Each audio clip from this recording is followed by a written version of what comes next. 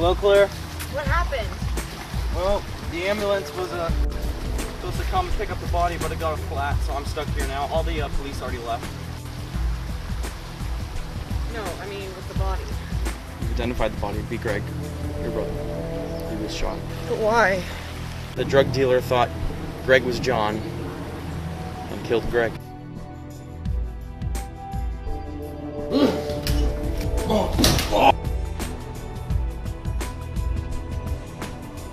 Well, he asked me about Greg, and I told him that the killer killed the wrong man. The killer was supposed to kill John Defs, but I think I just actually spoke to the killer, and now he's standing outside my window. Hello, ma'am. I'm the reporter. Talked to her earlier.